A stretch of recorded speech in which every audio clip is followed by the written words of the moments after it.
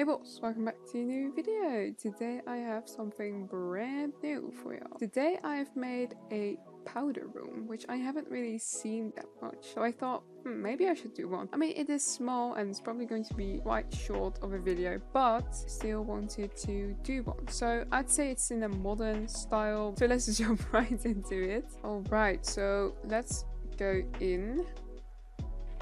Ta-da! So as I said, it's very small. So in this corner we only have a couple of plants. We have a sink with a really nice mirror, although it's quite high, but it's all just for the aesthetics and the show. We have a couple of planks over here for storage, you know, I don't know, spices. Just jars because they look nice. A couple of towels, magazines. Yeah, there's a toilet with extra couple of rolls and plants and all just looking very clean. And don't worry, the curtains close in case you want some privacy. So if you are interested and you were like, oh my god, this build is absolutely amazing, I must add this to my Bloxburg house, and stick around and try to keep up because it's going to be a speed build.